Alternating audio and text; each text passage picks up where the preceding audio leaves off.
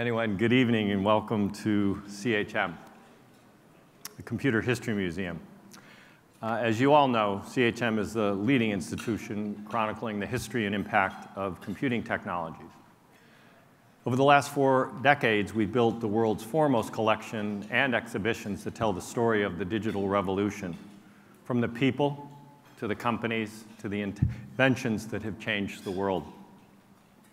And our new mission spans the computing past and the digital present, with implications on the future impact of technology on the human condition. And with this in mind, CHM could also represent computing, humanity, and meaning.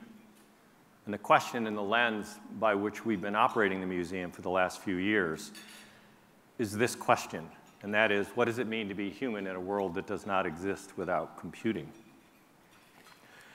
Given that we all live in this transformational era, an era when computing is both ubiquitous and ambient, it's ever present, and because computing touches all of our lives, we're all part of the story. And the decisions that we each make every day about our technology, how we use it, what we interact with, will determine the direction of our lives tomorrow. And as we're all digital citizens, we can make a difference in how technology can shape a better future for ourselves, our communities, and the planet. As we expand our community that encompasses both the tech pioneers and today's innovators, business and government leaders, thought leaders, and academics, educators, and students, with strong partners and our new engaged digital citizen communities outside of these walls, we are committed to including and highlighting a new and diverse array of voices. We're convening critical conversations about the promise, the possibilities, and the perils of technology affecting the economic and social changes on a global scale. And we're investing in partnering with leading firms to apply state-of-the-art technologies to the creation of a 21st century museum. I like to say, if not us, who? So we're just talking a little bit at our table over dinner about this. We are investing very heavily in the future implications of computing and how we will reach audiences around the world in their language, in real time, with dynamic physical programming in the museum, as well as digital programming that can be represented anywhere on the planet. And here's a short video to introduce some of the ways the museum is working to curate, convene, and connect the world of tech for good. At the Computer History Museum, we believe that technology at its best can solve problems, bring people together, and build a better future. We're champions of tech for good, technology that's ethically designed and used, and that serves all of humanity. CHM highlights visionary role models. Free world-class education for anyone, anywhere. That's the mission statement. I realized how disparate technologies used in hospitals here were from technologies used in hospitals in Ghana, and I wanted to kind of bridge that gap. I view myself as a human-centered designer of technology. I'm trying not just to make computing smarter or more secure, but a better fit for people's needs, goals, desires, and their lives. CHM convenes thought leaders to consider critical issues. Why do we have a like button, but we don't have a truth button? The ability to let people talk directly to each other, that's been really powerful in my own creative endeavors, in writing and politics, and also in people's political organizing. Technology itself isn't value neutral.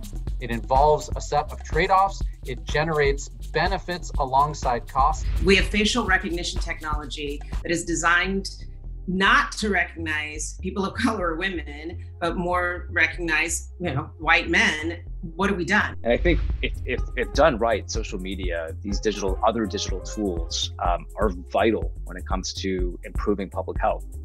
But we need to build people and processes and systems that have checks and balances. CHM shares the stories of tech for good innovators. The number of people that I could touch directly in a matter of weeks or months, I just couldn't walk away from that. The essence of entrepreneurship, it's a mindset, and It's an inherent dissatisfaction with the status quo. We're building a global community committed to a better future. Join us. Well, thanks for taking a look at that. Over the past 2 years, the Patrick J. McGovern Foundation has been a partner and a supporter of a prize program focused on tech for humanity. The Foundation and CHM share deep optimism that technological advances can help ensure a prosperous and sustainable future for all. We're grateful for the generous support that has made possible a class of remarkable prize recipients. And much of what we have in store for you tonight would not be possible without the Foundation's generous support. So it is my pleasure at this time to introduce our partner, the CEO of the Patrick J. McGovern Foundation. Just back from the World Economic Forum at Davos, he is an entrepreneur, a technologist, and a human rights advocate.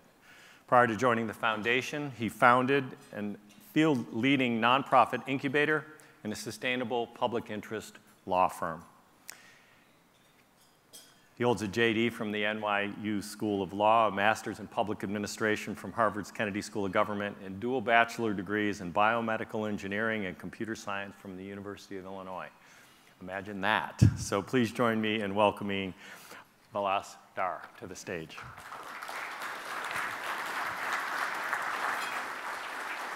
Thank you so much. Thank you so much. Wow, good evening, everyone. That was quite the introduction, but let me say that in that whole list, I think, Daniel, you missed the most important thing, which is tonight. I feel like I'm a kid in a candy store. I had this incredible opportunity before we started our formal program to walk through the exhibits downstairs, to see the kind of technologies that have shaped the human experience, but in many ways have shaped my own journey. I saw some of the first computers I ever owned. I got to see some of the punch cards that I built some of my research on. I almost got in trouble because I really just wanted to plug everything in and just start playing with it. I restrained myself because I'm an adult. It's okay. But I do hope, Daniel, maybe one of these days I get a behind-the-scenes tour and we can start playing with the Ataris. It also took me back. It wasn't just a moment of nostalgia thinking about these machines, but it made me think of a story that maybe those of you who know me closely have heard from me once or twice. When I was a kid, I grew up in a small town, actually right down the road from one of the big crays. From the home of Iliac, I grew up in a small town in Illinois called Champaign that was the home of the National Center for Supercomputing. And when I was a kid, I got to do something really incredible. I got to put on my blue JanSport backpack and walk down the road and actually get to participate and be a part of learning programs and eventually coding and really being a part of the National Center for Supercomputing community. I got to experience what it meant to have supercomputers, not as a policy matter, not as a macroeconomic matter, but to run through the towers and hear the fans spinning. And I'll tell you what, I would go home and I'd tell my family about this. And I often talk about my grandfather, somebody who was a real moral compass for me in my life. And my grandfather would indulge me. He'd be like, oh, this is great. I was so excited, much as I am tonight. I was inspired. And he'd listen, and he'd ask about the capabilities. He'd say, what can we use it for? And I'd tell him. And then eventually, about 10 minutes into every conversation, we got to the same point. You could tell. He'd finished indulging me. He'd finished asking questions about what it could do. And then he'd ask me a question, so what you learned today, how does it help anyone? That's what stuck with me my whole life. We, today at the Patrick J. McGovern Foundation, get to build a civil society institution that asks that question at scale. We're excited and inspired by what technology does, by the opportunity it creates for us to be not just more efficient, not just more creative, but maybe to be as human as we possibly can be, to let us connect with people all around the world, to let us explore what our imaginations allow. But underlying it is always a question. How does this help people? Building technologies without asking questions about human dignity, about participation. Who creates? Who makes decisions about our future? Who's actually defining what the world will look like when technology drives and creates all of this opportunity? To build technology without asking human questions is fundamentally inhumane. So with that thought, I'm really excited for tonight. I'm excited to be here. I want to thank the Computer History Museum for their incredible partnership. And we're going to meet some incredible luminaries. We chose that name for a reason. Patrick McGovern was very fond of saying, the future is bright. In order to get there, we sometimes need torchbearers with us to take us on the journey. Some of the individuals we'll honor tonight are those torchbearers. Thank you all for this. I hope we have a really fun evening, and I can't wait to celebrate and feat our incredible luminaries tonight. Thank you.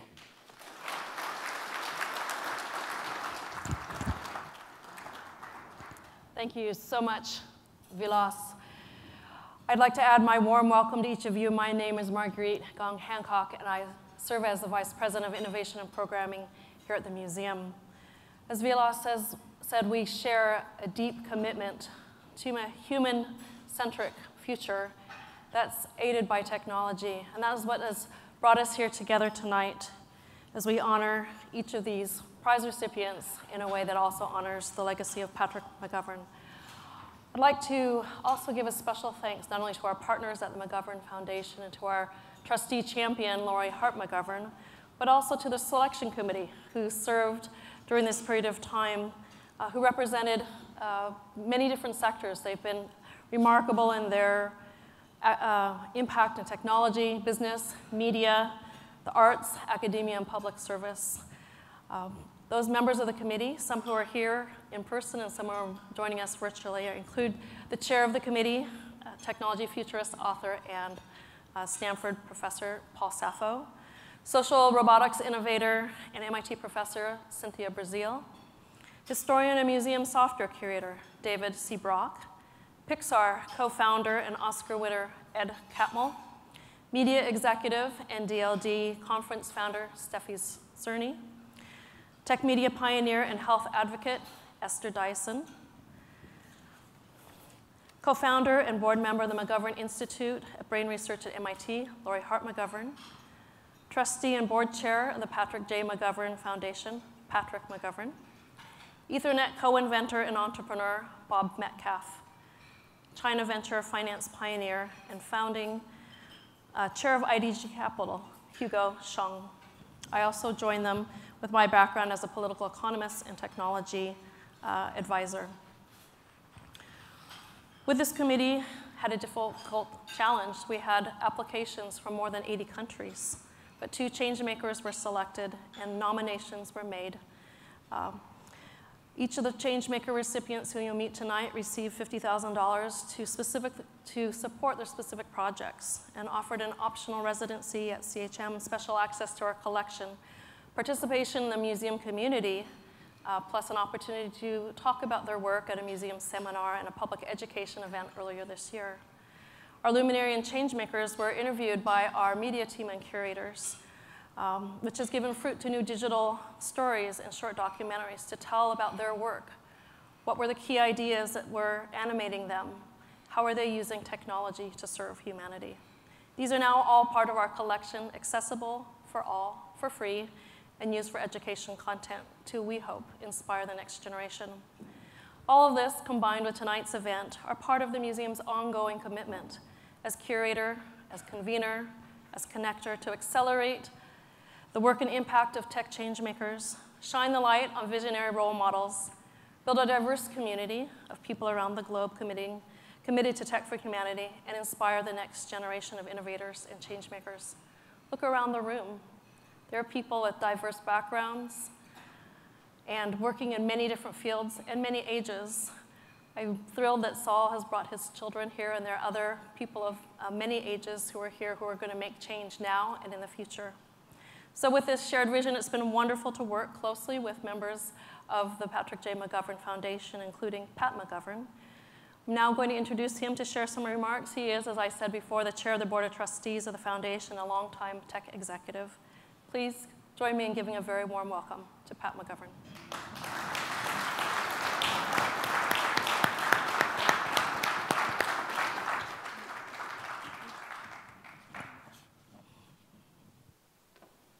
Well, good evening. It's great to see everyone here.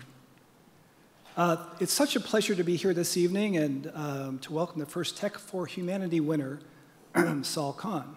Sal is a visionary leader and a voice for equitable opportunity in the world. He, of course, is the founder of the Khan Academy, a nonprofit with a mission of providing free, world-class education for anyone, anywhere. This award is very special for us at the Patrick J. McGovern Foundation, and it's very dear to me. This award is in the memory of my father, Patrick McGovern, a tech industry pioneer, a visionary businessman, and a dedicated humanitarian. From his earliest days, Pat McGovern was a change maker, and over the span of his career, he helped define an entire era of technology advancement. When my father was a college student at MIT in the 1950s, he had the foresight to understand that computers were going to change the world in ways that we couldn't imagine. He recognized that consumers, business leaders, and technologists would be hungry for reliable data, information, and analysis on this emerging tech sector. So combining his technology expertise, creative talents, and business acumen, he founded IDG, International Data Group, a global technology publishing company. He was only 27 years old at the time when he actually founded it. What emerged from this start was a new sector of a type of business, computer tech publishing. Within a few years, he launched titles such as Computer World, Mac World, Info World, PC World, as well as the well-known Dummies books. Over time, IDG grew and grew to 90 countries, 300 print publications, 450 websites, and 750 annual events. As remarkable as my father's accomplishments were, so too was his incredible optimism, charisma, and generosity. My father cared about people, and it showed in how he ran his company, but also how he gave back to the world. During his lifetime, he and his wife, Lori McGovern, championed the advancement of neuroscientific research to understand the brain and apply that knowledge to help people with brain disorders. He also supported many organizations that help people learn about science. In fact, including the Computer History Museum. He was an original member of the Computer History Museum board, alongside museum co-founders Gordon and Gwen Bell, and IT pioneers such as Bob Noyce, co-founder of Intel. Throughout his career, my father found ways to support the work of exceptional individuals. He believed people, not institutions, can change the world. It is in this spirit of optimism and belief that technology can be a force for good that we celebrate today. The Tech for Humanity Award was created to honor the legacy of uplifting those whose talent and passion are advancing technology in service to humanity. You know, I know my father would be thrilled to have Sal Khan as the winner of the CHM Patrick J. McGovern Tech for Humanity Award.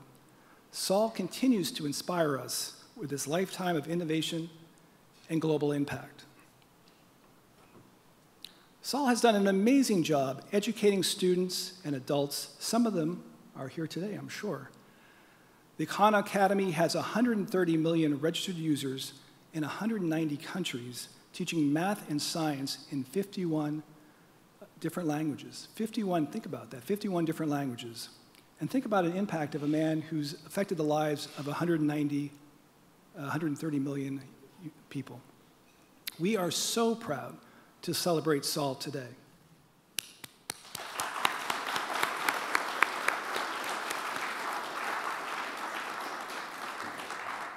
I'm going to go off script for just a second. I have twins, my wife and I have twins, and we were dressed up, and the kids were like, "Where are you going today?" And this is complete truth, because I'm not always wearing a suit.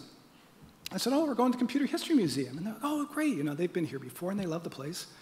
And I said, "Yeah, we're going to be celebrating Sal Khan from the Khan Academy." And my son said, "The Khan Academy? Wait a minute, you have to thank him. He allowed me to pass so many classes. Seriously, thank him, because it's amazing." And that is, honest to God, exactly what he said. And he was very, very moved, so it's very good.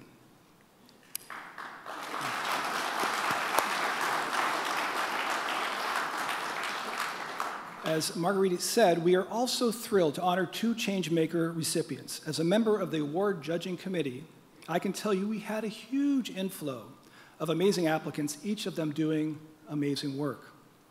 Please join me in congratulating Mercy Nyamewaa Asiedu and Michael Bernstein for their respective work using technology to improve health equity and social justice.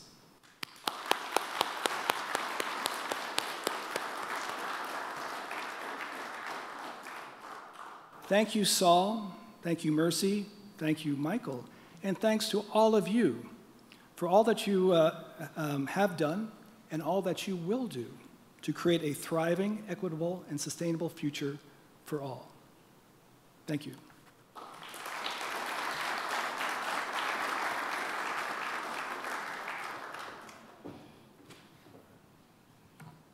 Thank you, Pat.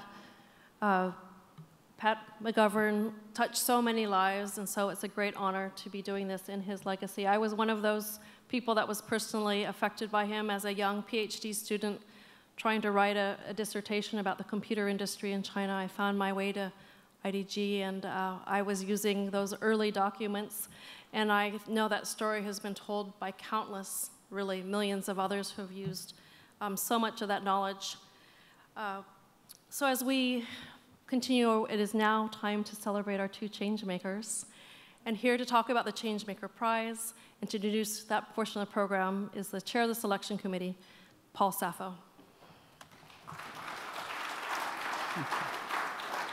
Thank you, Marguerite. It is wonderful to be here, and I want to make it clear. My role here is representing the judging committee.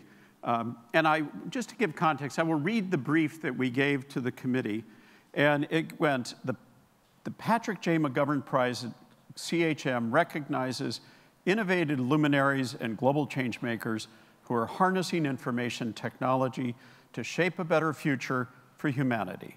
Prize recipients strive to meet the grand challenges of our digital age, including how to use technology to address the world's most urgent challenges, how to ethically develop and apply technology for the greater good, and how to understand what it means to be human in a digital world.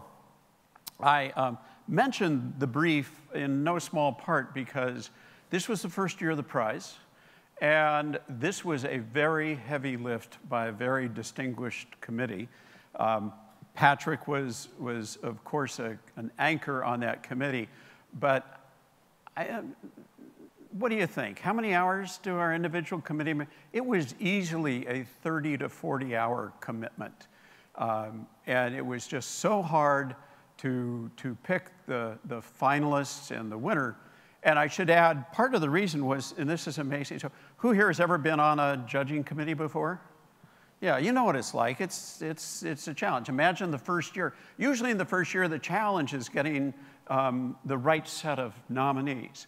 We had an extraordinary benefit of riches that we had 80 applicants, any one of which, honestly, well, maybe one, maybe not, but 79 could easily have won this prize.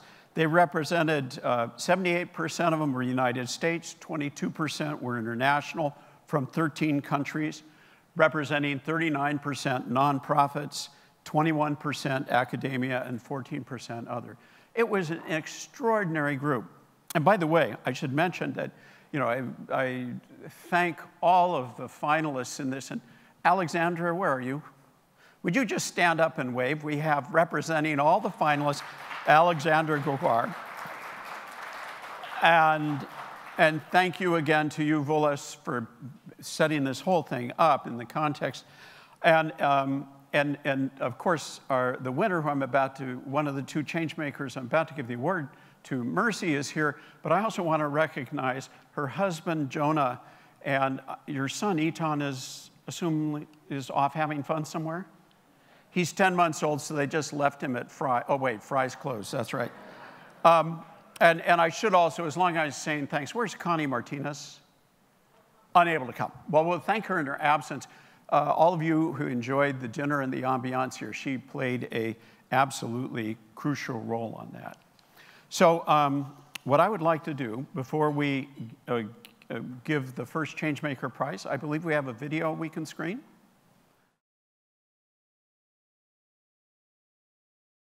The name of my first Changemaker project is developing readily accessible technologies for cervical cancer screening in global women's health. in a lot of developed countries, cervical cancer is almost non-existent, and more than 90% of deaths related to cancer in developing countries. So the first thing that I was working with the lab to solve was the expensive diagnostic tools which were not readily available in resource-limited settings. I have two devices here, the Colorscope and Pocket Colposcope. And these really small portable devices are meant to replace a standard colposcope, which, can be pretty bulky, analog. The provider looks through to see a magnified view of the cervix, but it's not very portable, typically requires constant supply of electricity, which might not always be available, and can be quite expensive. So we've made these portable versions. My second Changemaker project is developing a telehealth plus patient-centered electronic medical record system for primarily targeting sub-Saharan Africa. And the problem it was designed to address was access to specialist providers, specifically in chronic disease management, but also ready access to health records and data for personalized AI-based recommendations. There isn't a lot of data to understand trends of some of these chronic diseases in sub-Saharan Africa. So the best way to get patient data is through their electronic health records. And most of those health records in a lot of smaller clinics are kept on paper, and it's really hard to access them. It's also really difficult for patients to keep track of their own medical records and see what's going on and understand what's going on. The telehealth aspect was to address that issue, to allow anyone to be able to reach a specialist for their condition at any time. And the health record aspect actually allows patients to store their health records right on their phone in the app. When they see doctors through application, the doctors send visit notes directly to the phones. It helps them to provide the identified data that can be used to understand the context of chronic diseases like diabetes in the region. In the next 5 to 10 years, I would really love for at least one or two of the projects that I've been working on to be making a scalable impact in bridging health disparities and really making a change in people's lives that can be felt.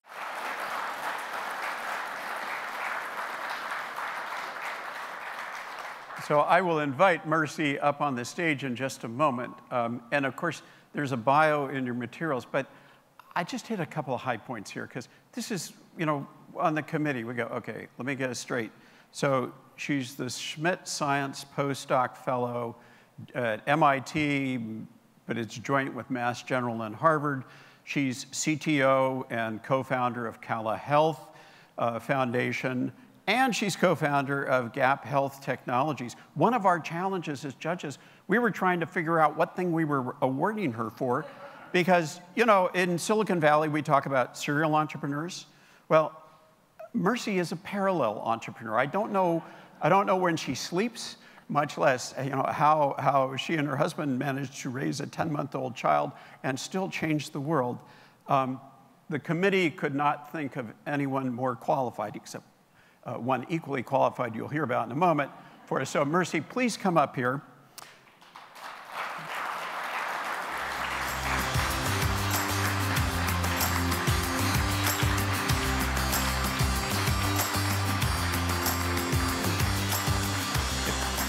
If you will stand there for a moment, I have one last ritual saying, and that is on behalf of the Computer History Museum, Patrick J. McGovern Technology for Humanity Changemaker Prize, and the committee, I give you this as a memento. Congratulations. Let's give her a hand.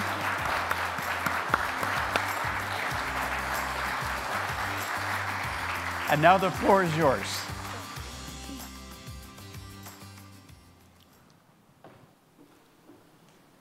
So thank you so much to everyone for being here. It's so great to be able to celebrate this in person.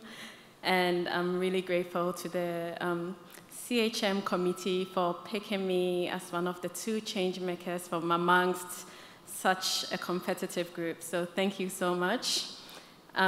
Just a few months ago, I was working with a social worker on a project on how to use technology to bridge some of these racial disparities in maternal mortality. And she, from her perspective, mentioned that she was highly distrustful of technology, and her patients were as well. And while I agreed with her in some sense, and there's a reason to be distrustful of technology, I also think, like a lot of you here, technology can be a great force for good. For instance, my grandmother, who recently passed away at the ripe age of 96, in her village in Ghana, had a very cheap Android phone with WhatsApp that she could use to communicate with her children in the cities and her grandchildren who lived outside. So technology is really bridging gaps in communication, can be used to bridge gaps in disparities, healthcare, but there needs to be more incentives like what CHM Changemaker Award provides, so that people are really thoughtfully thinking of ways to use technology to do good. And so currently, where are we with the projects that were just described? Color Health, with the help of some of the CHM funding, has started shipping our first devices to customers, which is really great. And Gap Health, which actually got its first major source of funding from this award, we were able to put together a really great team based in Ghana, launch our application on the App Store, the iOS and Android stores, and complete a pilot in a hospital in Kumasi. And we are currently working on trying to scale up and bring on customers. So this award has gone such a long way in helping both companies reach their next trajectories or their next steps. And I'm really excited to see where this award would help other like-minded change makers to use technology for good. So thank you so much.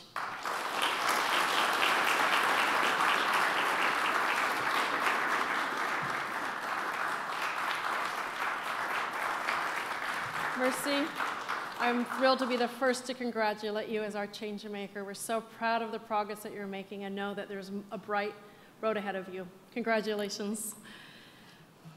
Next, we honor changemaker Michael Bernstein. He's an associate professor at Stanford, focused on human-computer interaction.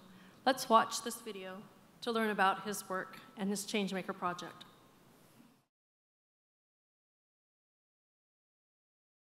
In order to achieve scale, many of these social media platforms have started relying more and more heavily on artificial intelligence to help identify what they would describe as problematic, toxic behaviors. These might range from aggressive or harassing comments to spreading disinformation.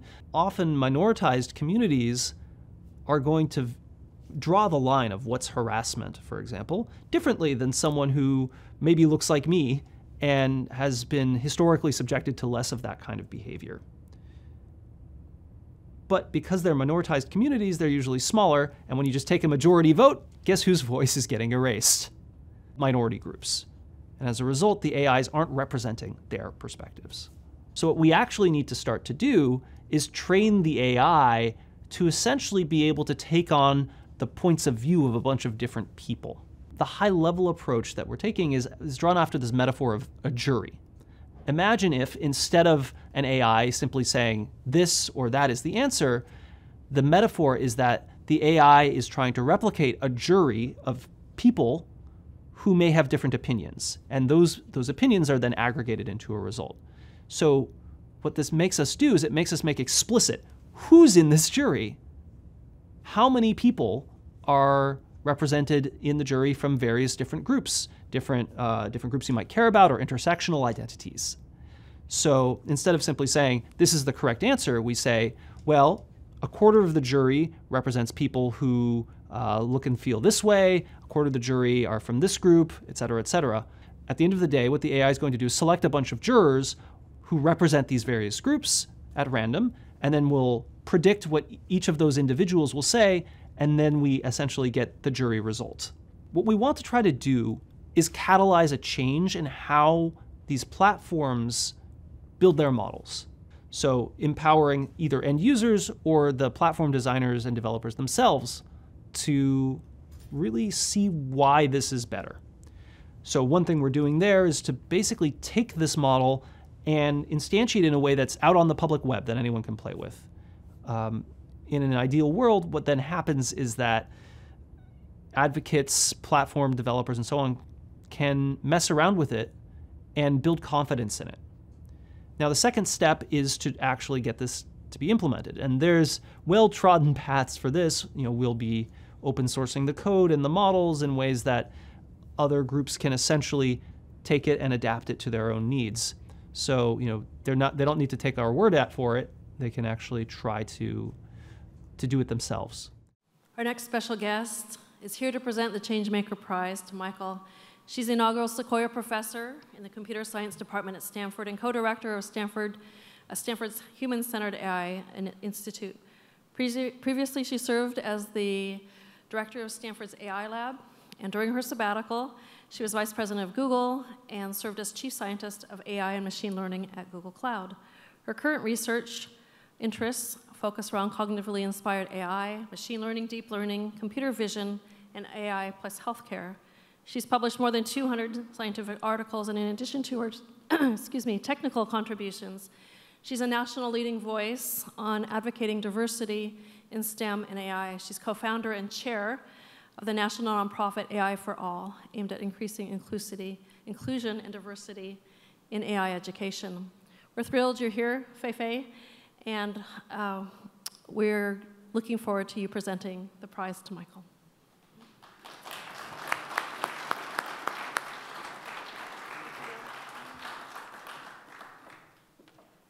Thank you, and first of all, congratulations, Mercy. This is just such an incredible story. I'm truly honored to be here today and to be invited to present the prestigious Patrick J. McGovern Tech for Humanity Prize to a colleague, a friend, and a technology visionary whom I have admired for a long time, Michael Bernstein. Well, you're going to work for this, so let me start with a question to all of you. Raise your hand if you use some kind of social media. Okay, I'm glad the young kids here don't have their hands up. Keep your hands up. If you worry about social media promoting toxicity, shutting down voices of people from diverse backgrounds, or harming people, especially those from minority groups. Okay. Honestly, I'm glad you have your hands up, so thank you. Now you can put your hands down. You've done all the work. I'm also relieved that most of you are worried, because you should be. While technologies like social media have brought many of us together, have connected people in unprecedented ways, and have done incredible things, they have also done harm. Creating and managing social media online is, well, hard. As the last decade has taught us, even the best intentioned social systems can fall prey to misinformation, harassment, exclusion, and more. So my colleague Michael Bernstein's work asks these questions. What are we going to do about this? What are the concrete changes we can make to the platforms that will result in less antisocial behavior and stronger communities? If all technology is built in the service of humanity, then we need people who start from a vision not of how the technology works, but from what technology we need. This is Michael and his collaborators' goal. It is a project called Jury Learning. They wanted to address directly these important problems. For example, what does and doesn't cross the line into harassment? Typically, we would ask people and then take majority vote, but this silenced minority voices. Michael's project with his team builds on a machine learning architecture where we make explicit choices about whose voice we should be listening to, helping application designers to think reflectively about whose voice matters and where and how. The model that Michael and his collaborators developed can be directly integrated into machine learning pipelines in social media apps. It enables us to imagine a future where product developers can think more explicitly out loud about whose values they're encoding into their systems. And through the work of Michael and the team, they have already done. We have evidence that this will actually lead to observable and measurable changes in the decisions that these machine learning models make in production. It is not surprising that this very new innovative work has won the Best Paper Award at the recent ACM CHI conference last month, the flagship conference of the human-computer interaction research community. In the past 3 years, together with colleagues like Michael Bernstein, I have been leading the Stanford Institute for Human-Centered AI, or Stanford High.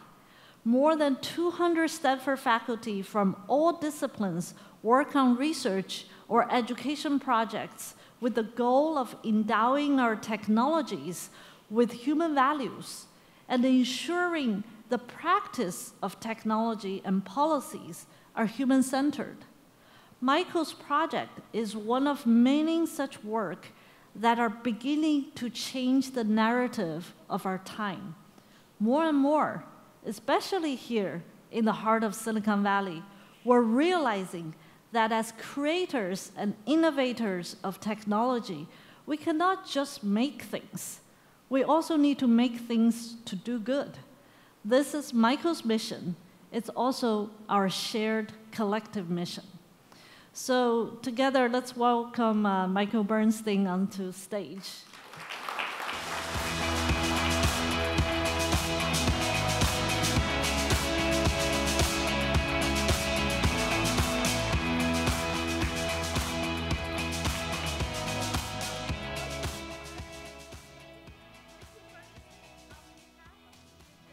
I present you with the McGovern Tech for Humanity Changemaker Prize.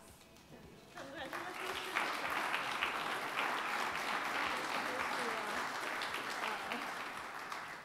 Okay. Thank you, Fei-Fei. When I showed up at Stanford, Fei-Fei was one of the first people who knocked on my office door and was welcoming me and telling me that I had a place here. So thank you so much for your support, Fei-Fei. And I'll see you back here when you win the Turing Award.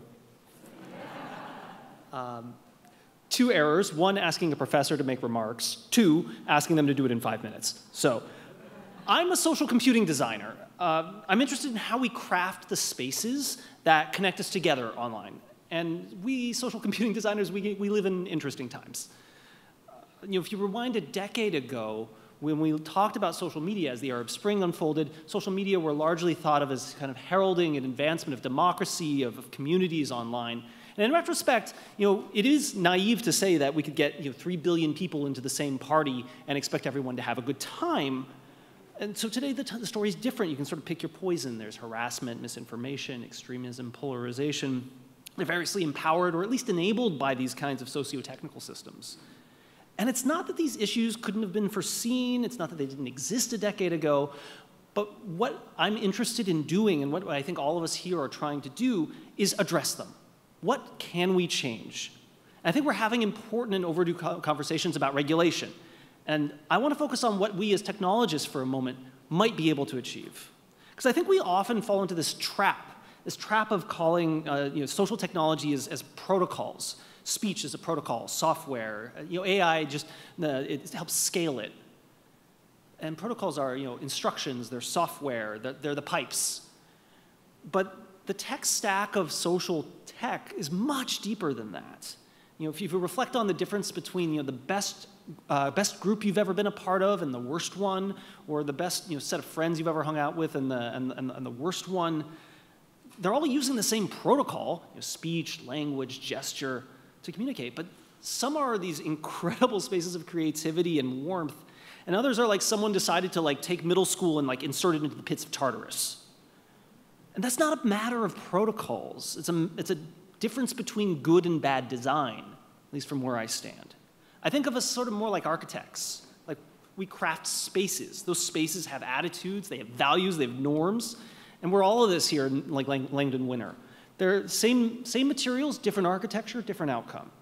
That's why it's so interesting to be standing here at a moment when we're talking about reanimating these debates of free speech and social media. And incidentally, if any of you have grant funds to the tune of $44 billion hanging out, let me know. Because if I'm an architect of online spaces, being hands-off is sort of like designing every space essentially identically, regardless of whether it's a space for fun, for discussion, for collaboration. We never do this in other contexts. It would be like building a party hall, but refusing to put any furniture in. It'd be like building a concert hall, but not having an orchestra pit. It's not good, and it's not even neutral. A large public square in principle lets everyone speak, but the well-run public squares are purposefully well-designed for that purpose. They work not just to privilege the loud voices. So rather than hiding behind the sort of supposedly neutral spaces we might create, our goal in this project is to make our values explicit. Whose voices are we empowering and how? It's the animus, the animating motivation of the project. That we have this opportunity to make our voices explicit and our values explicit through whose voices we're prioritizing in the AIs that we create. And as these systems are built into more and more of the systems we see online, we need to make these decisions purposefully. And our hope is that this project provides a tool for doing so. So I need to pause for a moment and close by pointing to my PhD student, Mitchell Gordon, who really led this work from top to bottom. So please. He'll be on the academic job market next year, so I hope that you'll consider this my letter of recommendation. And to my faculty colleagues, Tatsu Hashimoto in machine learning, Jeff Hancock in communication, Kara Patel at Apple Research, and a couple of other Stanford PhD students who also collaborated on this project, Michelle Lam, Junsung Park. And thanks, as Mercy says, thank you so much to the McGovern Foundation, the Award Committee, Computer History Museum. Really such an honor. Thank you again.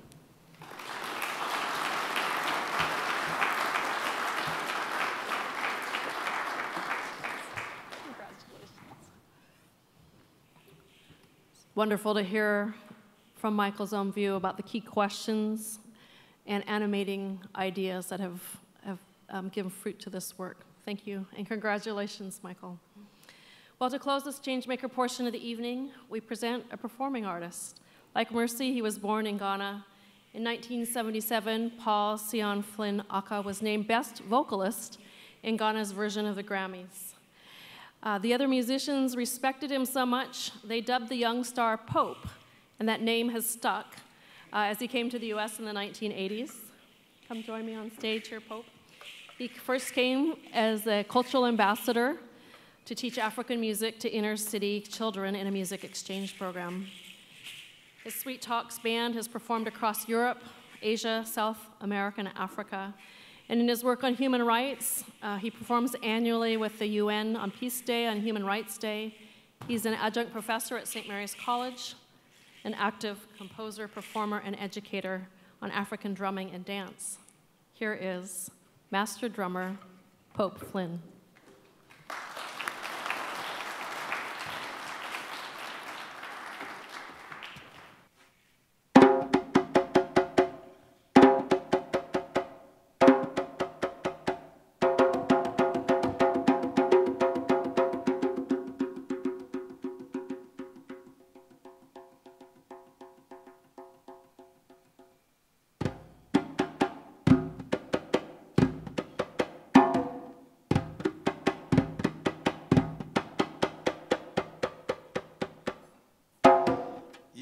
Iakutu, Iakutuza, Iakutu,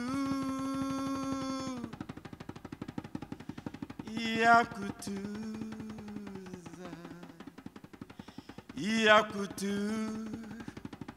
Mama Nanyum, Iakutuza, Mama Nanye, Iakutu,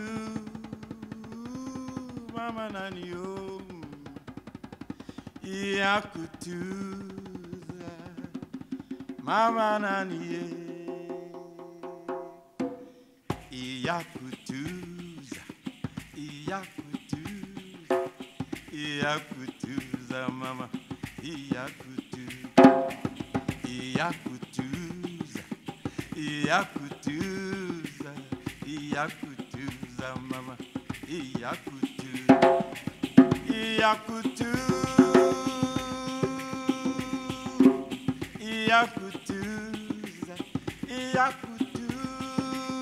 Iakutuza, Iakutuza, Mama Nanyuma, Iakutuza, Mama Nanye,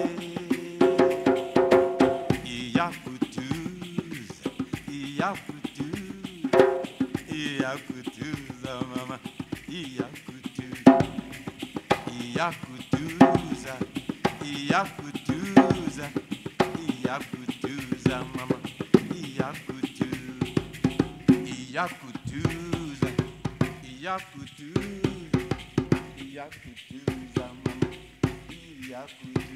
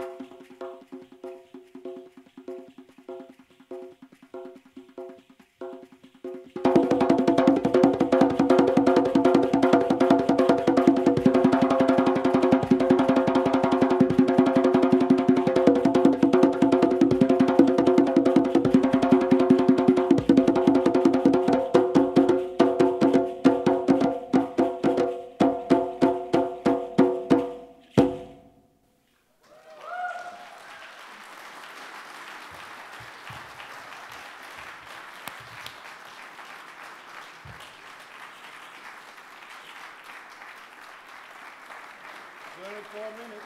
Sorry. Oh my. Oh my. Oh my. Oh my. Wow, thank you, Pope. That's universal, truly universal. We talk about computer languages. That one carries far and wide. That was fantastic.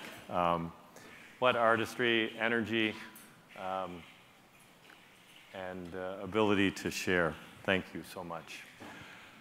Next, I have the pleasure of kicking off the Luminary portion of our Patrick J. McGovern Tech for Humanity Prize ceremony. Core to this effort has been Lori Harp McGovern. She was mentioned earlier by Pat. She's an entrepreneur, an investor, and Lori has founded or led companies in diverse fields across healthcare, education, publishing, and high tech. In fact, she was the co-founder of Vector Graphics, a company that is included in one of the key exhibits of the museum downstairs. She's now a dynamic and very active board member at the museum.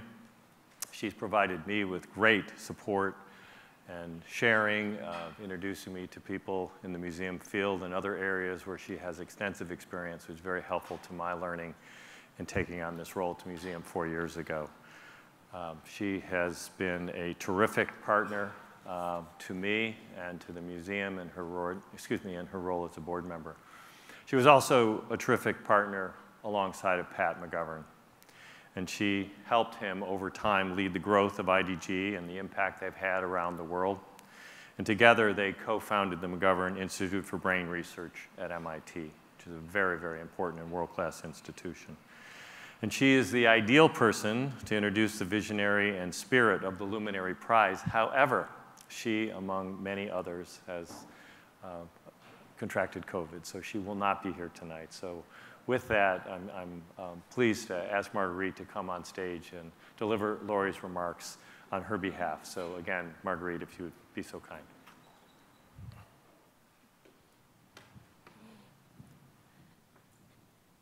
Thank you. Lori specifically asked me to read her remarks as she has written them, and here they are. What a wonderful evening, thanks to our honored guests, Luminary, Changemakers, and everyone else who made this event so magical. I feel honored to have been asked to say a few words about the Luminary Award, the highest honor of the CHM Patrick J. McGovern Tech for Humanity Prize, one that so reflects the values Pat cherished and lived by. I really can't separate the prize from the man. I was married to Pat for 32 years and observed very closely how he saw the future impact of technology.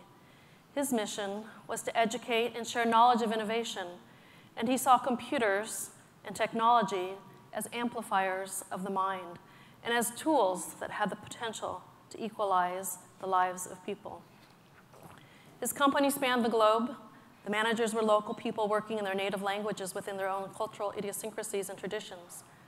We were treated to cobra blood in Vietnam, deep-fried scorpion in China, pickled yak tongue in Tibet, and we felt included and enriched.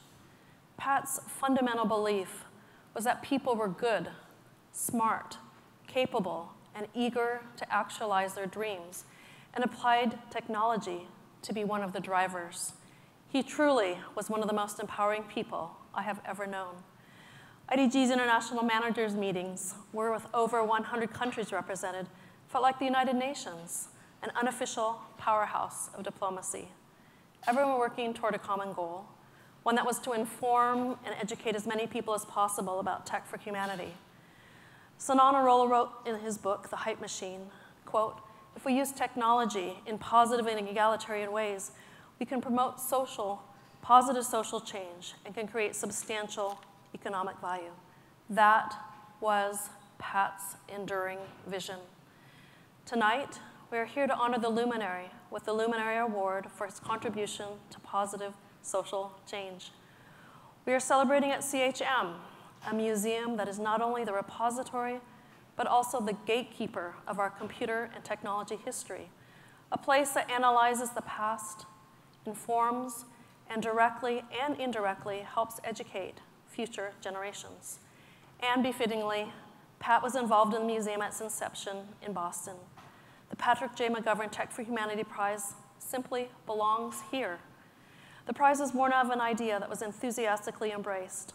The process for the establishment of the Luminary Award was rigorous and spearheaded by Marguerite Gong Hancock and the McGovern Foundation until all criteria were well established and aligned with what Pat McGovern stood for. The potential recipient of the Luminary Award needed to exhibit that the focus of his or her work met the challenges of our digital age, that the technology was ethically developed and could be applied to the greater good of all, and diversity, inclusion, equity, and access were an integral part. That the potential recipient understood what it meant to be human in a digital world. Tonight, CHM and the McGovern Foundation celebrate Luminary Sal Khan. Bravo. We all know that we can't escape the ever-increasing aspect of technology in all facets of our lives, but together we can and must try to continue the path Pat McGovern envisioned. Tech for good, tech for humanity, and that is what tonight is all about. Thank you.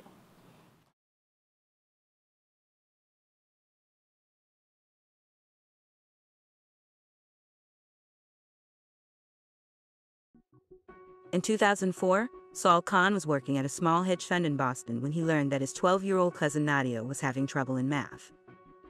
She said, yeah, I'm just not good at math, was her own self-perception. She'd taken a placement test the previous year. It had put her into a slower math track. So I told Nadia, I am 100% sure you are capable of understanding math. And so I offered to tutor her every day after work for me, after school for her, half an hour, 45 minutes. Slowly but surely, frankly, I had to deprogram her lack of self-confidence. Then she got caught up with her class. The same Nadia, who only a few months ago was put into a slow math track, was now put into an advanced math track. Soon, Sal was tutoring cousins and family friends across the country. He noticed a pattern. They had gaps in their knowledge. The first time that they learned it, they just never mastered it. Or in some cases, you master it for the test, and then you forget it, and it atrophies. And now all of a sudden you have to apply the same skills in the algebra. It's very difficult. Maybe software could play a role here. I started writing a little tool that would generate questions in these areas that I saw a lot of my cousins were having gaps and give them instant feedback. It would let me as their tutor know what they were getting wrong or right, how long it was taking them, when they were doing it. And that, I called it Khan Academy. If this could help the 15 cousins and family friends, why couldn't it one day help 15 million people? Or why couldn't it help 1 billion people? A little bit grandiose at the time. What if we can start to think about a new type of institution that could exist virtually and that could reach people all over the world? And so that's where, with Khan Academy, I said, I never want anyone to question the motives here. And I never want it to lose focus on this mission of free world-class education for anyone, anywhere. In 2006, a friend of Sal's suggested he scale his lessons by making videos and posting them on YouTube. Hydrogen would contribute an electron to one of these pairs. My cousins famously told me they liked me better on YouTube than in person, which I took as positive feedback. But then clearly a lot of other people started watching. And so this was a central idea of Khan Academy. In some ways, yes, on-demand videos, that is a form of personalization. You can watch what you need at any time. It doesn't have to be a 60-minute lecture. It could be a 5-minute explanation, intervention, pause, repeat. But even more, if you're able to get exercises, and based on how you perform on that exercise, and you get immediate feedback, and then you can try something more difficult, or then you can realize, wait, I think I have gaps here. I need to work on that. And so now if I'm a teacher, I can have all the students learn at their own time and pace on a platform like Khan Academy, get more data in real time than teachers have ever had access to, and then say, look, these 5 kids are struggling. Even though they've had the videos, the hints, the feedback, the exercises, they need more help. So let me now sit with these 5 kids and do a much more focused intervention.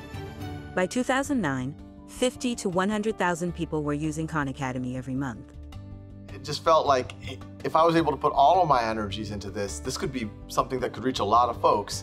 And so that's when in 2009, I quit my day job, took the plunge. It was hard for it to fit in a pattern that people recognized. It was a tech thing, but it was a not-for-profit. It has this big mission.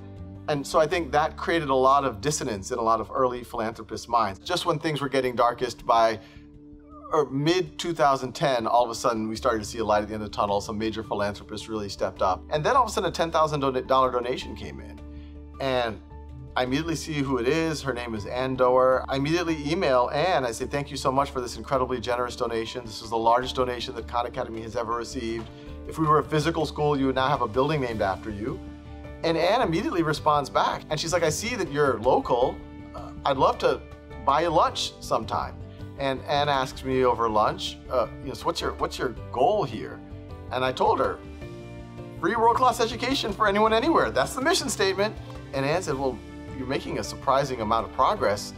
I only have quite one question. How are you supporting yourself? And in as proud of a way as possible, I said, I'm not. I drive home to my house in Mountain View, about 10, 15 minutes away, and while I'm driving into my driveway, I get a text message from Anne, and it says, you really need to be supporting yourself. I've just wired you $100,000. And so you can imagine, that was a good day, just a little bit. and obviously the money mattered, because it allowed me to say, hey, wow, I could now take a salary, at least enough to support my expenses.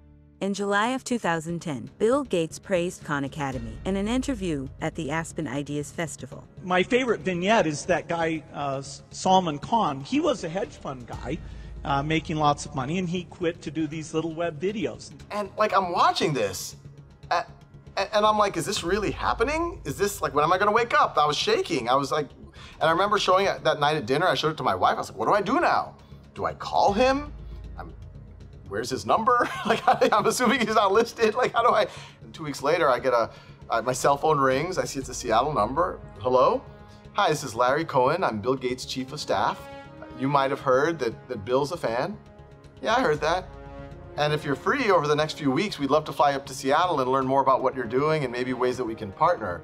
So I went up there, and the meeting was eerily similar to the meeting with Anne. And that happened coincident with folks from Google reaching out.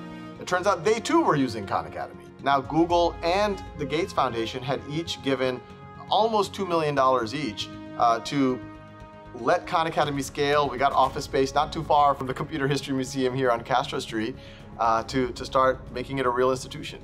Today, Khan Academy has 139 million registered users and reaches learners in 190 countries and 51 languages. Sal has also founded Khan Lab School and Schoolhouse.world, a peer-to-peer tutoring platform. But if I were to ask any of us, what percent of the population do you think is capable of quantum computing research? What percent of the population is capable of starting the next Google or writing the next great novel or writing a screenplay? Most people would say, well, right now that's like sub 1%, maybe 10%, 20% with a great education system.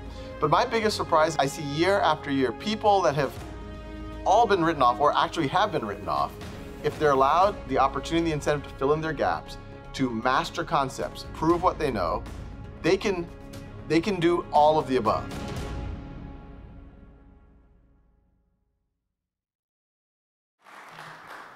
We've heard from Sal, and now we're going to hear from 3 people with stories and tributes about his impact.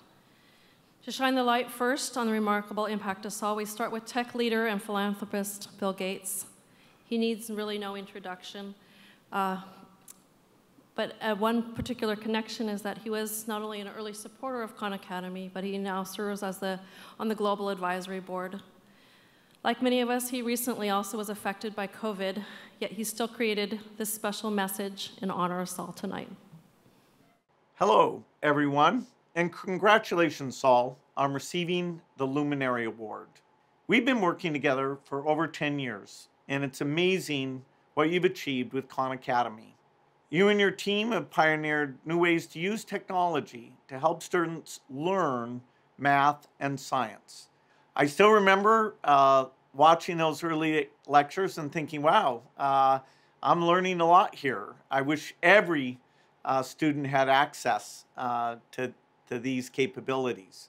You've done a great job focusing on scaling up and, of course, getting to the students who are the least motivated. Your team is super creative, constantly learning. Where is it working? Where is it not?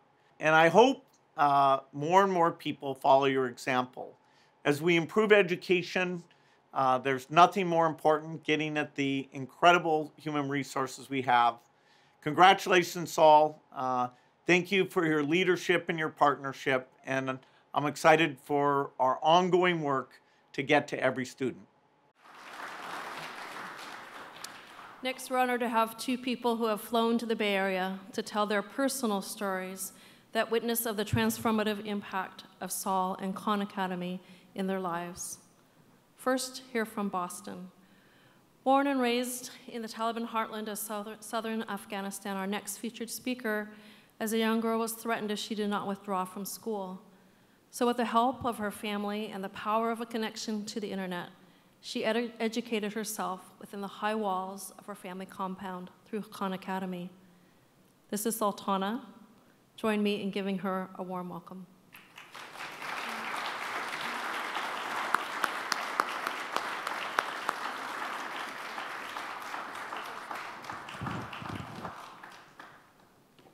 Good evening. For those of you watching me online, I apologize you cannot see me. That's because to protect my family and friends back home. So my name is Sultana. I grew up in Afghanistan, and when I was in 5th grade, I stopped going to school because it was too dangerous for me.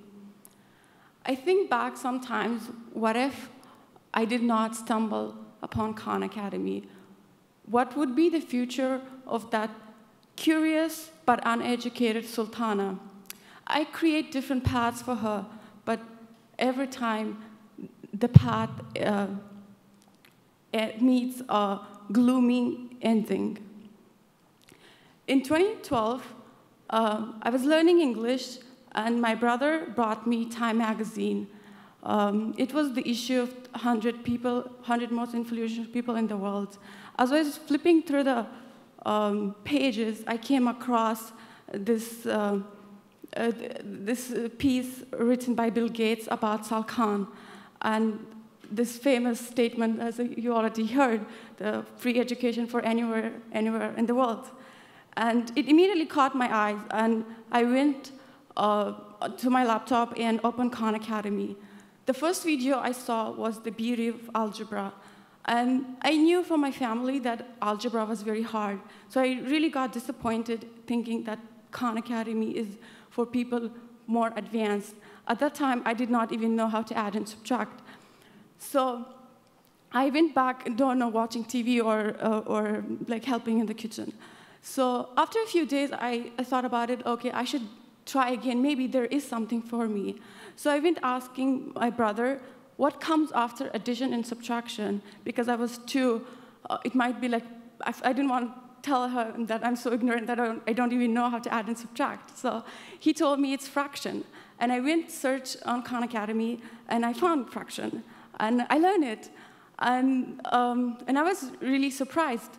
And I went back, of course, to learn addition and subtraction. And I was learning it. I found math very easy. And I thought about it, maybe there's something wrong with Khan Academy. Why is it so easy if everyone was saying it's so hard? But then my cousins in abroad, I would talk to them, and then I found out there are things that I knew that they did not even know, like decimal points, division, things like that. So I felt like, yeah, okay, this is the right thing. So I continued learning. I started learning chemistry, biology, physics. I wanted to learn everything. So in 2015, I decided that I wanted to take my education beyond what I was learning through screen. I wanted to go and study, go to university. And so I decided to take the SAT, and it was not available in Afghanistan, so I had to go to Pakistan, and luckily my uncle was going there, so I tagged along. And but when I went there, there was no spot for me, so I had to wait for 2 months to take the SAT. Luckily, I passed it and applied for university, and came back to Afghanistan and accepted to some universities and applied for U.S. visa. And so when I went to the U.S. Embassy in Kabul, after in less than 2 minutes, my visa was rejected because the officer thought that I might not be going all the way to the U.S. just to study. It was just an excuse to immigrate. But over those past months, I was also able to connect to the authors that I was reading in the US, and to those connections, I got connected to Nick Kristof, and he wrote a powerful profile about me, and suddenly getting an entry visa to the US was easy, and I was able to come. And it's been 6 years since I'm in the US, and now currently I'm at Tufts University doing research in developing quantum algorithms to simulate quantum chemistry. And yeah, so it's like the humble journey that started with addition and subtraction, and which led to now doing quantum research. I cannot believe that something like Khan Academy exists. So thank you, Sal.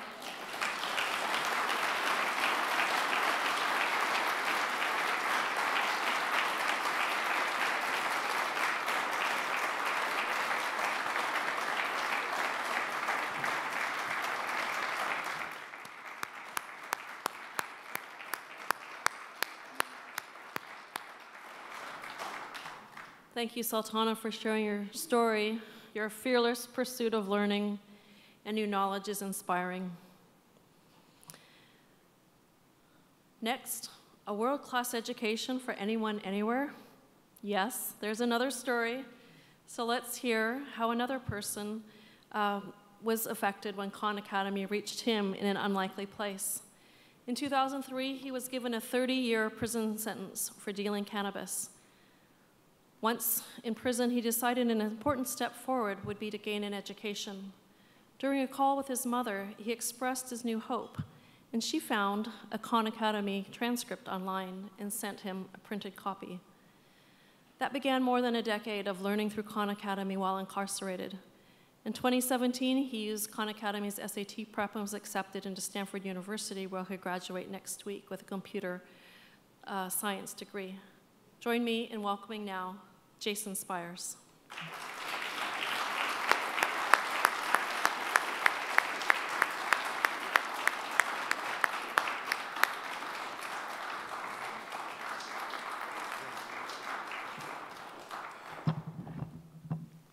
First, it's unfair I have to speak after Sultana. Like, that's just not fair. So, when I was 19, I was arrested and I was given a 30-year sentence. And when I tell most people it was for selling nonviolent cannabis, they usually don't believe me. And I don't blame them, because there's times that it's hard for me to even believe, and I lived through it. But there were many moments in prison that I found that were hard to believe. Like the day I found out in Illinois, there's a weird loophole that a nonviolent cannabis offense can get you declared legally unrehabilitatable and more heinous than a second-degree murderer. Some positive things that happened that changed the way that I looked at everything, the way I looked at my life, the way I looked at the way that I related to society. And I knew that I needed to make amends. I needed to pay back for the harm that I caused our society. At that moment, I didn't know how I was going to do it, but I knew improving my education would help me figure that out. So I tried to sign up for school. A week later, I still remember my prison counselor telling me, "Oh, you can't go to school." See, they prioritized the seats for those that were rehabilitatable. And since I wasn't rehabilitatable to that Illinois loophole rule, I couldn't go to school. So in a way, according to them, I was unteachable. But luckily, my father disagreed, and my mother disagreed. And my mother went online, and she found Khan Academy. And she found a transcript, I'm not even sure how, of one of his videos. And it was filled with all kinds of lame, cheesy jokes. But as I read that transcript, it caused an epiphany to go off in my head.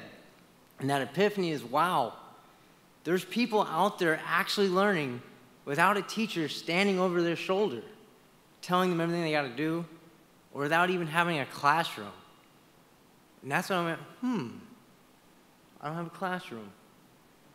They told me I couldn't go to school. They didn't say I couldn't learn. And that sent me on a years-long path where I was dismantling textbooks, because he made me realize that you don't need to depend on a physical teacher standing next to you in order to learn something. And I studied ferociously, preparing for the day that I would get out so I could prove that I was not unrehabilitatable and unteachable. The day I got out, I used Khan Academy's SAT prep. And I got into Illinois Community College, where I successfully fought, give myself a pat on the back, to change some of the Illinois prison policies that affected me. And I was the first ever incarcerated student accepted into Phi Theta Kappa, and now other incarcerated students can be in it. And then, on June 7th, 2018, I cried, because I was accepted as a transfer student to Stanford University. And I would say that's a good sign that I'm not unteachable. But Stanford knew I wasn't unteachable, but who else knew that? Sal Khan knew that. He knew that nobody is unteachable, and he reached out to help them. I wouldn't be standing on this stage if it wasn't for him, because he helped me by leading me to that epiphany. Upon graduating from Stanford with a degree in artificial intelligence, I worked in big tech, but I knew that I needed to still pay it forward more. So I quit my job and I joined ABC's Build program, where I'm launching a company called TAP. It stands for Training All People, where I'm going to help them learn vocational skills with technology. Because all people are teachable, and all people deserve a chance.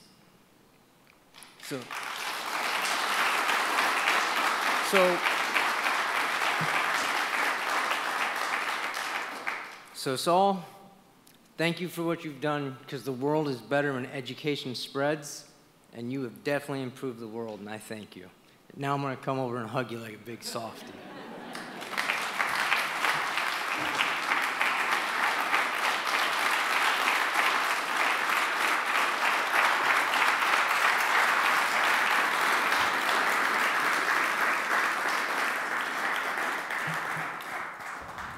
Oh my goodness. Amazing story. Two amazing stories. But now it's time to begin the presentation of the 2022 Patrick J. McGovern Tech for Humanity Luminary Prize at CHM. And here to present the prize is someone with unique skills and awareness of the global impact of technologies of all kinds. A person who has built ships, built companies, and educational institutions. She is a serial entrepreneur, including the founder and CEO of VMware, and companies that were acquired by the likes of Google and Microsoft. She served as the CEO of Google Cloud and has been an active board member at companies including Google, Intuit, SAP, Stripe, and is now the chair of the board of the MIT Corporation. And in her earlier life was a world-class champion racer in windsurfing, and she's also a naval architect. So here at CHM, we're particularly proud and grateful that she served on our Exponential Center Advisory Board, providing wonderful input and support for the museum. She's here with her husband, Wendell, tonight. So join me in welcoming Diane Greene to the stage.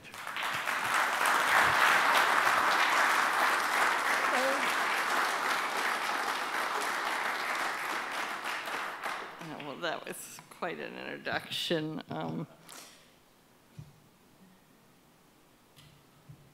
But I'm really here to introduce Saul.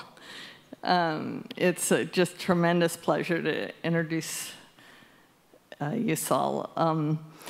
You know, all of us want to contribute to the world in a positive way, and you always wonder, is it even possible for a single individual to make a real difference? And Sal's an individual who has actually made a difference, just an enormous difference. He's a visionary, always looking forward, immense intellect, a sonorous voice, and more charisma than seems possible for any one human being to have, and blackboard talents extraordinaire. E.O. Wilson said that the trouble with humanity is that we have Paleolithic emotions, medieval institutions, and godlike technology. Sal's made this somewhat less of a conundrum for humanity by making our schools less medieval and harnessing our technology so that it's accessible at no cost at all, including to untrained young children. He's reimagined education and made it accessible to nearly every young and old student around the globe, even if they're in jail, and in so doing has transformed our world. Democracy depends on education, and in today's knowledge and technology-driven societies, democracy does not depend on people just having basic literacy.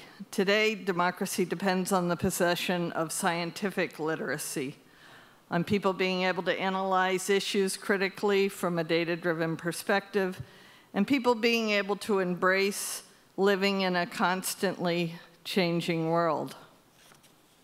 Sal's science and math classes have reached hundreds of millions of students, and he got a lot of people through the COVID pandemic. He continues to innovate. I see that he, with his online tutoring experimentation and development through Schoolhouse, and then partnering with some of the more innovative educational institutions such as Arizona State University. The Khan Academy videos have been viewed approximately 2 billion times. To provide perspective, were these students all Americans, Sal would have improved the scientific literacy of 100% of the students in the US many times over. I never forget the first time I watched a Sal Khan Blackboard session. It was early 2010, I think, and I was just dazzled. I told everybody I could all about it. This is the future. And I finally found a mutual MIT friend, Hemant Tanisha, and he gave me an introduction. I traipsed over to Castro Street and got to meet Sal. And I remember I asked, how can I be helpful? And I was thinking, I can, maybe help the software engineering or something. And he said, oh, you could go give talks for me. And I'm like, no, that's not it. You're the talker. But eventually I did join his board, and it was a great privilege. Another giant in contributing to our world, as we've all heard tonight, is Pat McGovern. I knew him through tech, through IDG, and also through our shared roles on the MIT Corporation and all of his immense contributions there. So it's a really, really special privilege to call Sal up.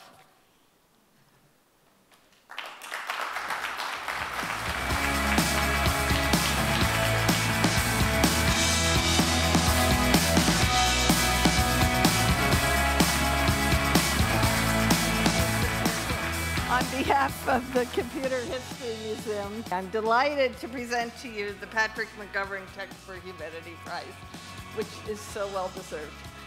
Oh, thank you so much.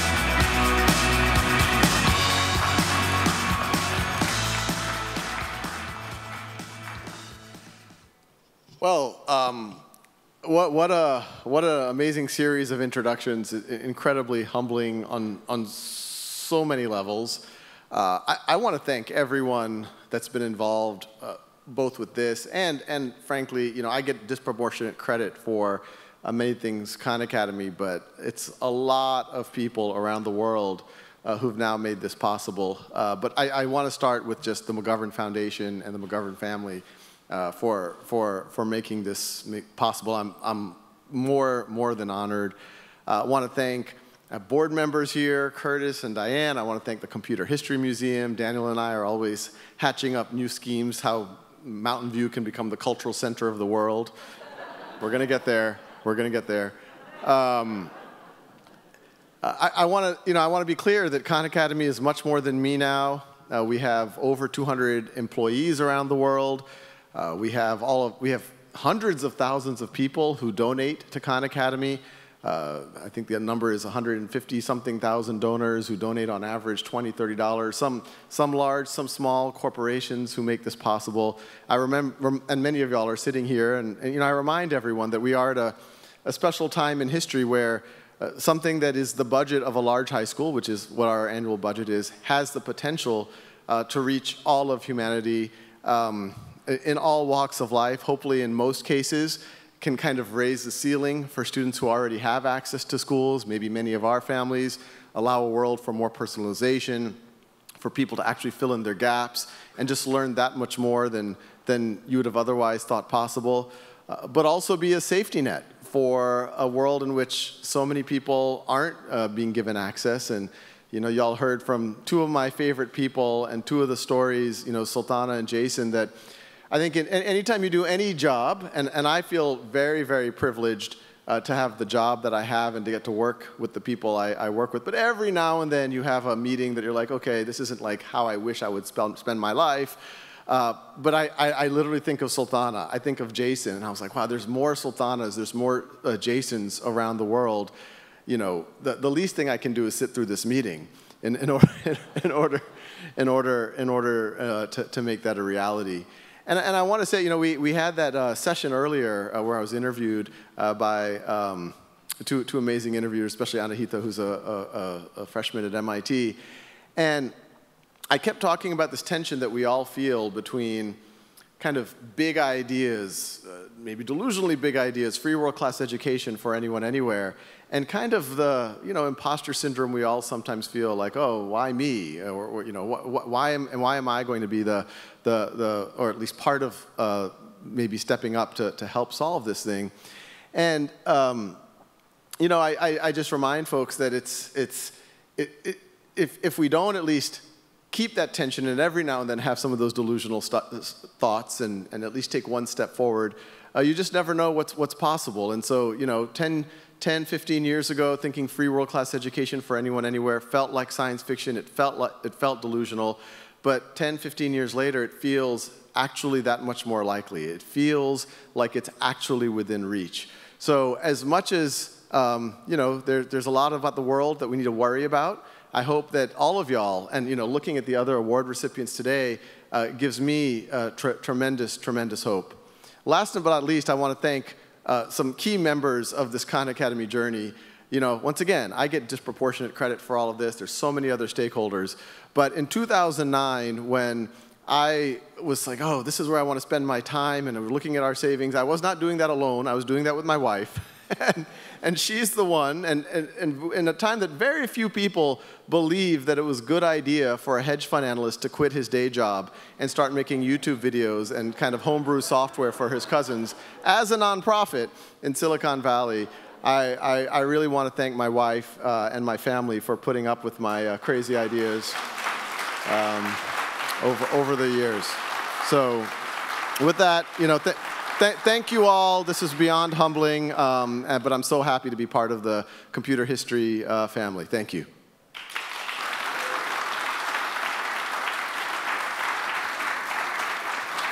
Thank you. He let the secret out. We are conspiring about Mountain View becoming the center, the cultural center of Silicon Valley. We do have 7.5 acres of land here, if anybody. It's not unreasonable to think about it. Congratulations, Sal. Among others, I want to congratulate you on receiving this wonderful award this evening. As we close, I'd like to just express my gratitude to each of the remarkable participants in the program today, as well as the staff and crew that put the program together. So if you join me in thanking all of them, I'd appreciate it.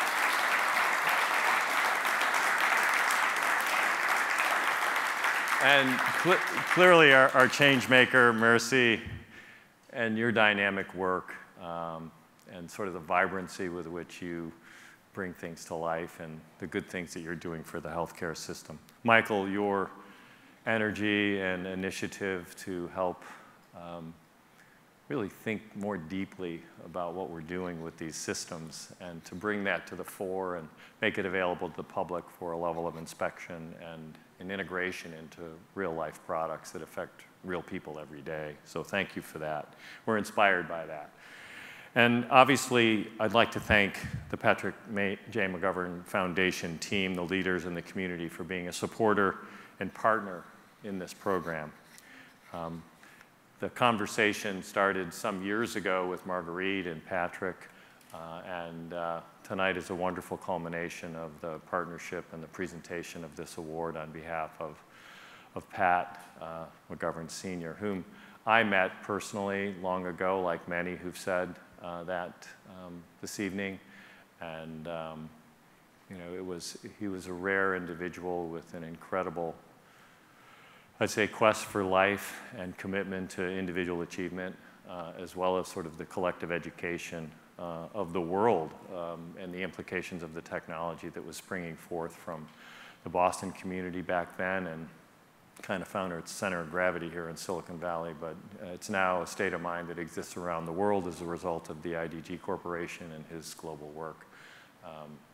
You know, he hired indigenous local people in every country and you know, worked for the greater good. And I'm a proud reader of the Dummies books myself, so thank you for that. This is an opportunity for us to all raise the banner of hope and to look through the lens of the computing past and how it informs the digital present. The inspiration that drove the inventors and those of the past, in many ways, all spring forth from the great demonstration of all time that was done in 1968 by Engelbart, the mother of all demos. And the inspiration was the motivation of solving world-level problems that we have created for ourselves. And we didn't necessarily think it was going to turn out like this. So we've got extra work to do. And it's a pleasure to be here at the museum personally over the last 4 years. I've had 2 to begin cranking up the engine and 2 to work under the shroud of COVID. But as we come out of this pandemic, the gathering tonight, I think, is a representative sense of community, those who care and who can contribute and help make a difference in the world. So thank you, everyone, for coming tonight. We appreciate your support. And again, thanks to the McGovern Foundation for all of their generous support for this program.